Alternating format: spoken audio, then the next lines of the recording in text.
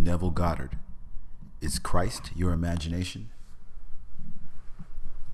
When we ask the question, is Christ your imagination, we expect the answer in terms of our current background of thought, and quite often that is not adequate to frame the answer.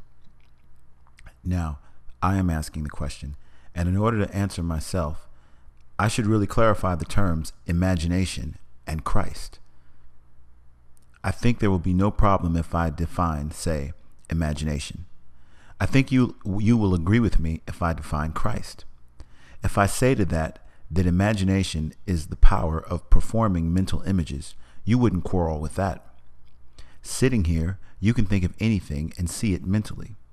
You may not see it as graphically as you see it in its present form in the room at the moment, but you could see it vividly in the mind's eye and discriminate.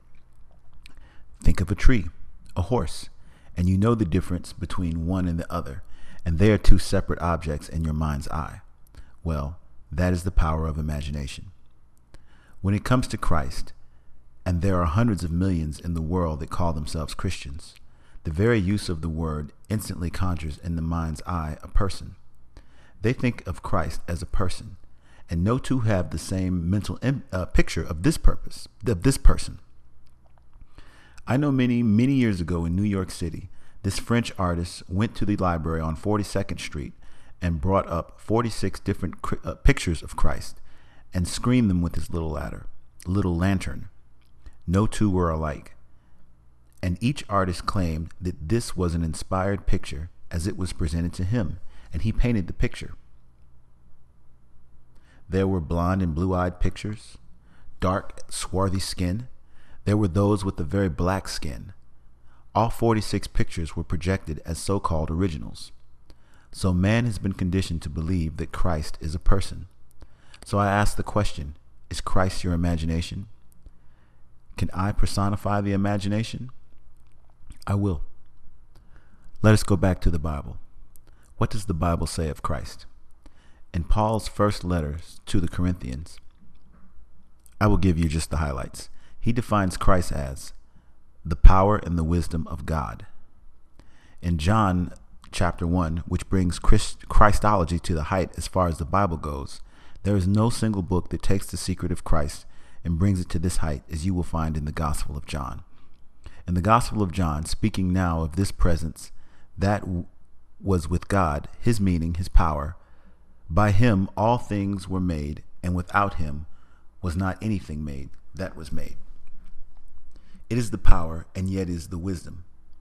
So here is a creative power. If I take that now and analyze myself in another world, the sign goes to the end of the second letter to the Corinthians. He calls upon all of us who would read that letter. Test yourself. Do you not realize that Jesus Christ is in thee? Here we are told, all things were made by him. He is the power of God and the wisdom of God. Every attribute of God is personified, so his power is personified. And may I confess, I have seen that power, and it is man. It is a man. I have seen that wisdom, and it is a man. And when you stand in the presence of that personified aspect of infinite being, you know you are standing in the presence of infinite might. It is not just power, it is almightiness. And you stand in the presence, and yet it is a man. So here he calls it the power and the wisdom. Now he asks me, and you read his letter to test ourselves. Test yourself. Do you not realize that Jesus Christ is in thee? 2nd chapter Corinthians. And he made all these things. Well, then let us put him to the test in us. I say he is in our imagination. That is the power, the creative power of the universe. Look around. Do you know anything in the world that man has created, from the clothes that he wears to the homes that he inhabits, that wasn't first imagined? Do you know of anything in this world that is now proved as fact, as a concrete reality that wasn't first imagined? Only imagined and then it externalized? Yes, using hands, using implements of the world, but it first began as an image. And an image is simply the product of this reforming image-making faculty in man, which is man's imagination. Now, if all things were made by him, and without him was not anything made that was made. I can't come to any other conclusion than the fact that Christ of Scripture is my imagination. Now, who is Jesus? If Christ is the power and the wisdom of God, and God sunk himself in us, that was his sacrifice. He actually became us that we may live, for were it not for this sacrifice of God to actually limit himself to the state called man, man would, like the earth, wear out like a garment. As we are told in Isaiah chapter 51 verse 6, lift up your eyes to the heaven and look at the earth beneath, for the heavens will vanish like smoke. The earth will wear out like a garment, and they who dwell in it will do likewise. But my salvation will be forever, and my deliverance will never be ended. That word salvation means Jesus. The word Jesus is Jehovah saves. That is salvation. That is forever. Were it not that God became man, that man may become God, to save man and lift himself up to immortality, because the promise is, the earth will wear out like a garment.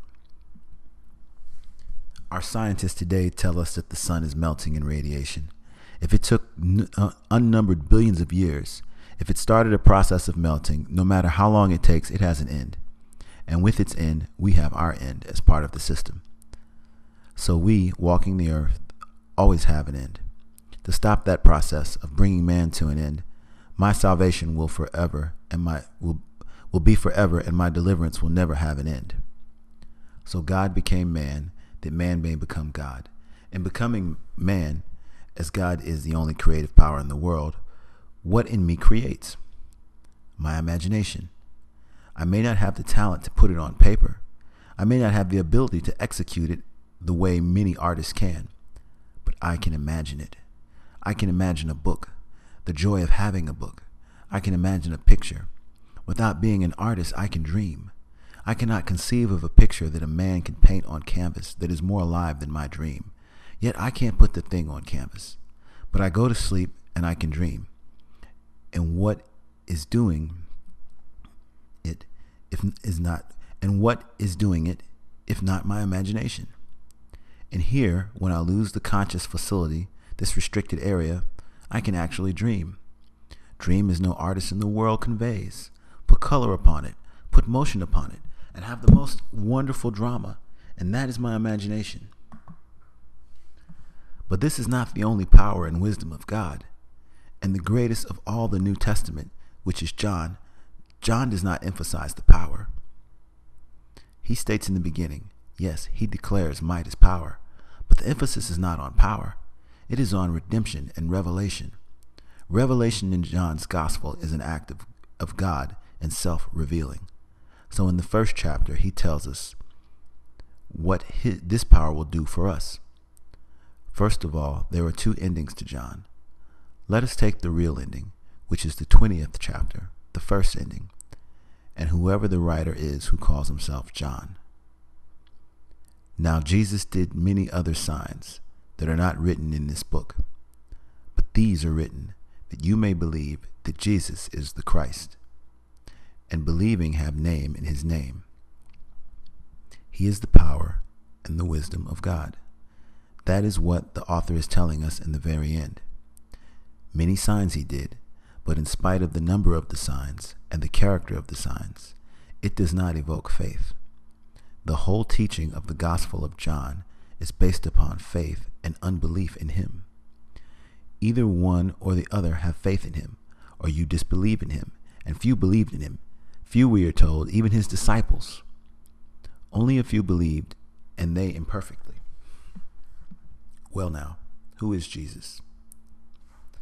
Christ is the power and the wisdom, but who is Jesus? We have this wonderful thought expressed in Paul's letter to the Philippians.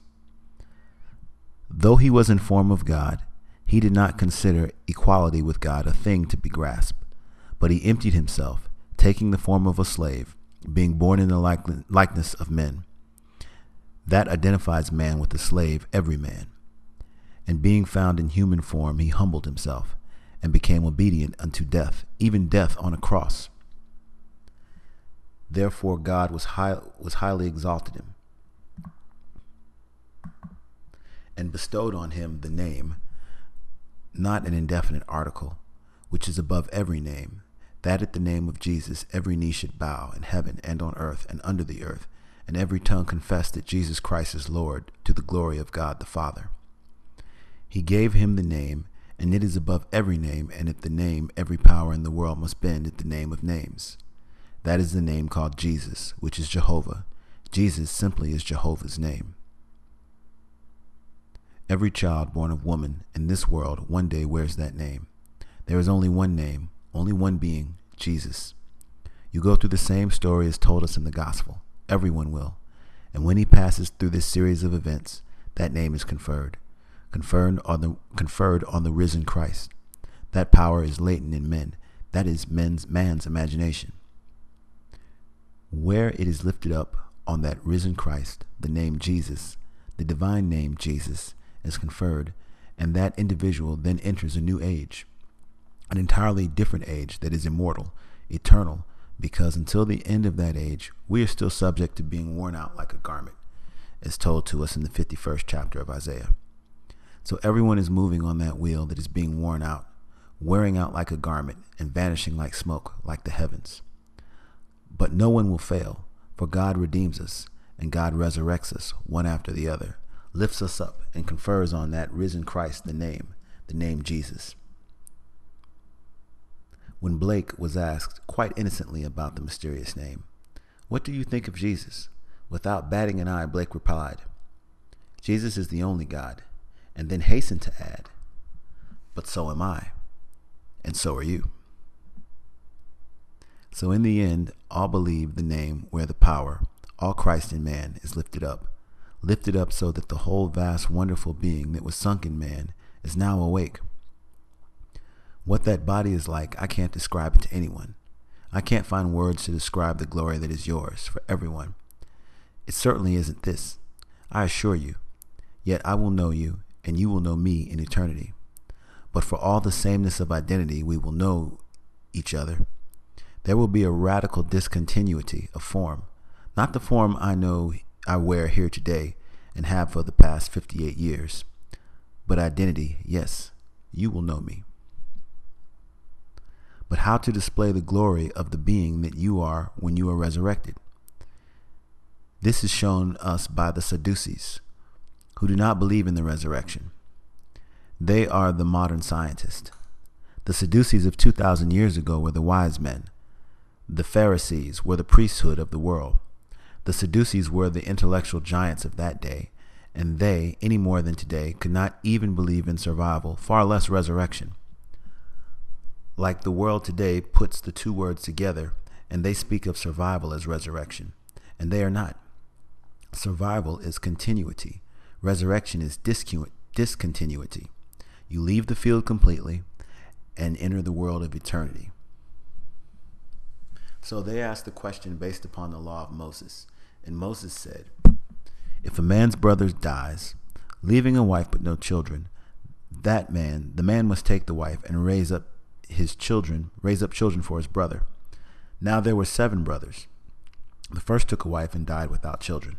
The second and the third took her. Likewise, all 7 left no children and died. Afterward, the woman also died. In the resurrection, therefore, whose wife will the woman be? Luke chapter 20, verse 27 to 33. It is a fable because they did not believe in the resurrection. And Jesus said to them, the sons of this age marry and are given in marriage, but those who are accounted worthy to attain that age and to the resurrection from the death neither marry nor are given in marriage, for they cannot die any more, because they are equal to angels and are sons of God, being sons of the resurrection. Luke chapter 34 to 36. They are completely above the organization of sex. What we call sex here, this garment of flesh, are shadows thrown by this fabulous being above. And the body you really have, you were told, as quoted earlier, Philippians chapter 2, verse 6, being in the form of God, did not count equality with God a thing to be grasped, but emptied himself, taking the form of a slave, being born in the likeness of men. Didn't think it strange And being found human form, he humbled himself and became obedient unto death, even death on a cross. And then to find himself with all the limitations of man, all the weaknesses of man, everything that is man. Then God exalted him at the end when he resurrected him and gives him the name. That name is conferred only at resurrection. So everyone will get it, for everyone will be resurrected. Then you will not be wearing these bodies, wonderful as they are for us, filled with all the passions of the world, and they are all wonderful. But it is not the body you will wear. You will be completely above the organization of sex. No need for this kind of creativity. Imagination becomes completely awake, and you will create at will, and your imaginal act will become an immediate objective fact.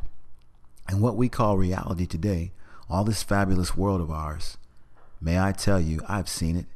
It is all imagination. When man has played his part and God has completed his purpose, which is to bring forth from us himself and make us all gods from him, then these garments, made up of all the elements that feel so permanent and so wonderful, they will vanish like smoke.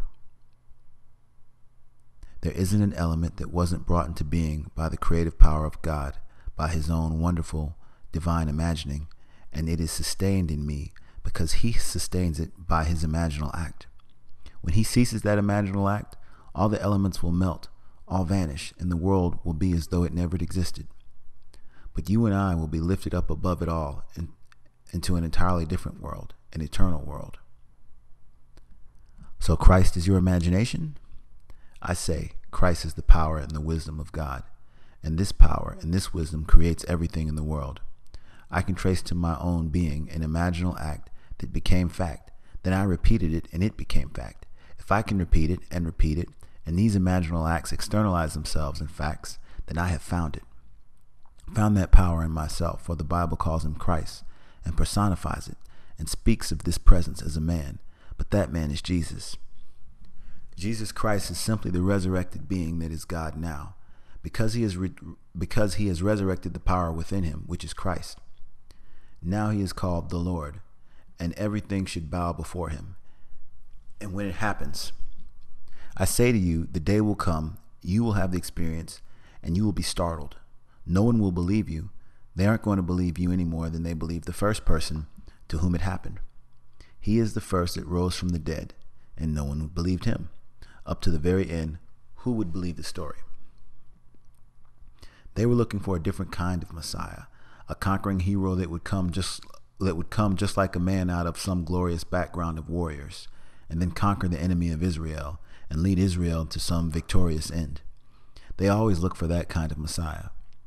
We have them all over the world today, these false messiahs, who promise the nations they will lead them to some victory, even a little temporary victory. That's not Messiah. Messiah hasn't a thing to do with this world. He is resurrected out of this world. This world is vanishing, wearing out just like a garment. Christ in man is the power and the wisdom, and then that is man's imagination.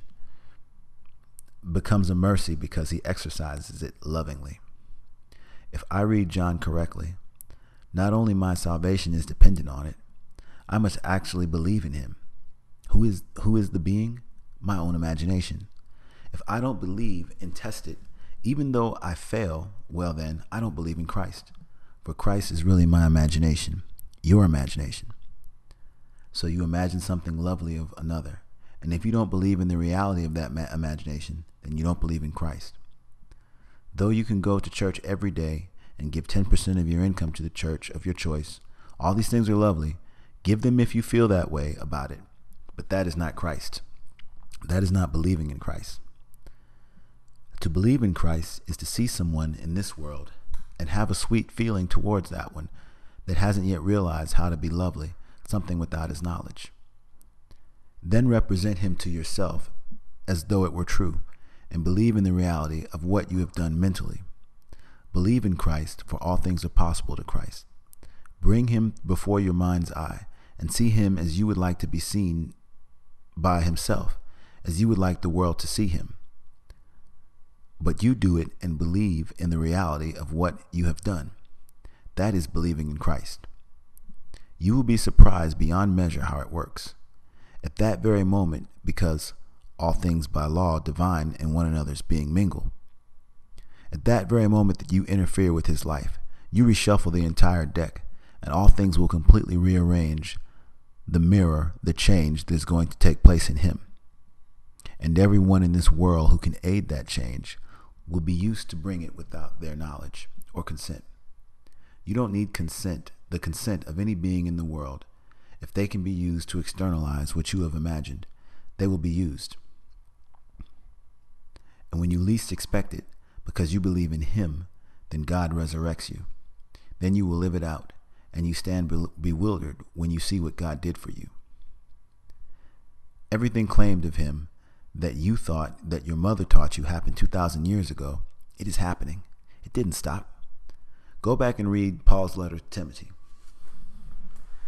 Those who teach that the resurrection is past are misleading the faithful. It isn't past. It took place in one, and it is taking place in unnumbered. It's all over. The crucifixion is over, yes, but not the resurrection. The resurrection is taking place in everyone that is called and lifted up. As we are called, God's mightiest act is performed, and we are lifted up and passed through the series of events leading into the kingdom of heaven. Though we seemingly remain here, still wearing this garment for a little while, the garment will be shown you that you will occupy. You can't describe it to anyone, even to your own satisfaction. It is such a living thing, so luminous. It is just light like the rainbow. You can't describe it to any being in this world who thinks only in terms of garments of flesh. Now we are told in the first chapter of John, verse 11 to 13, he is speaking of an entirely different kind of birth. And those who believe in his name will be born not of blood, nor the will of the flesh, nor of the will of man, but of God. Not born in any that this, the body, is born. Flesh and blood cannot inherit the kingdom of God, only spirit. When you are born, you are self-begotten. You have actually no parents. You come right out of a grain, the mystery of the grain of wheat that falls into the ground. If it doesn't fall into the ground, it remains alone. If it falls into the ground, it bears much fruit. The mystery of life through death, for God actually died to become you and to become me. God is divine imagination, and he limits himself to the very act of contraction called human imagination, and actually dies in the sense that all the power and all the memory of his glorious being had to be completely forgotten. So the cry on the cross is true. My God, why hast thou forsaken me? He himself has cried out, because he has so completely gave himself to us. He suffered total amnesia, complete forgetfulness of his divinity as he became us. And that was divine imagining becoming human imagining. And that was divine imagining becoming human imagining. Then we, building our little world, lovely as it is to many of us, it is so different, and the power we exercise is so fragile, compared with that same power when raised up, when lifted up, and the great name which is above all names is conferred upon us. And the day will come, without loss of identity, you will bear the name Jesus. Everyone is destined to be Christ. Jesus, that power, with the name exercising infinite power, without loss of identity. We will know each other, and all glorified, everyone. There is no limitation to the gift. Some will exercise it more than others, but certainly the gift is the same, the gift of Christ Jesus. So my question, as far as I am personally concerned, is Christ your imagination? I say yes. And yet, don't limit it only to power and wisdom, for the emphasis is not on power and wisdom, it is on redemption, revelation. He reveals himself, and in that very first chapter, the prologue of John, the first 18 verses are the prologue, and in the very last of the 18 verses, he shows you the revelation. No man has seen God at any time, but the Son in the bosom of the Father, he has made him known. No one has seen him, but in the bosom of the Father there is a Son, and he reveals the Father. Then we are told in the 10th chapter of Luke, no one knows the Son except the Father. No one knows the Father except the Son, and anyone to whom the Son chooses to reveal him. There will come that moment in time when the Son reveals you, and you will know your name is Jesus Christ, the Lord, for the Son is going to call you my Lord. He is actually going to call you his Father, his Lord, the rock of his salvation, and then you will know who you are. I can tell you from now to the ends of time, but I can't tell you the conditions that experience will carry when it happens. And when it happens to you, it will make no difference to you if all the wise people in the world rise in opposition and tell you you started from some grand little amoeba. It will make no difference to you whatsoever. This is revelation, and the whole thing is lifted. The veil is lifted. And now you know why you couldn't see the face of the Father. You can only see him only reflected in the Son. There is no mirror to reflect the consciousness of the Son. You can't see your face because you are mirrored on earth, and that is not the face, and you only know your face in the beauty of your Son. So everyone in the world is destined to bear the name of Christ Jesus the Lord.